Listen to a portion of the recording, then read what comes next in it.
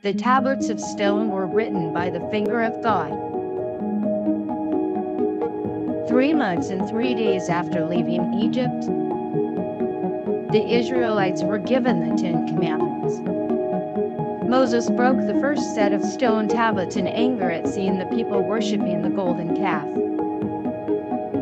God instructed Moses to create a new set. The term used in the original languages are 10 words. They are often called the Decalogue. The first 4 commandments tell how man is to relate to God.